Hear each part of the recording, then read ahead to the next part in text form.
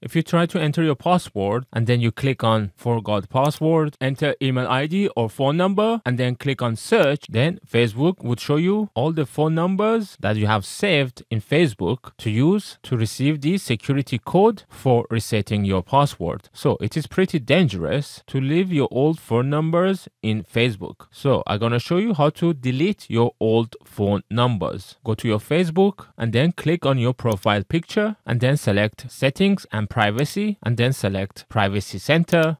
Select Common Privacy Settings, select Manage in Accounts Center, select Manage Your Profiles. Finally, we got to the settings that we need. In here, select Personal Details. Here you could see your contact info. Click on it. It should now list all the emails and phone numbers that are linked to your Facebook account. Click on a phone number that you want to delete and then click on Delete Number. Important, just make sure this number that you're deleting is not your number anymore. And once you're sure, click on delete. You might have to verify using a code sent to your email ID and then click on continue. Then you should get a message saying you have deleted your previous number. You can close this message. In a similar way, if you got more than one old number, you can delete again. Otherwise, you can close this and now your Facebook is much safer.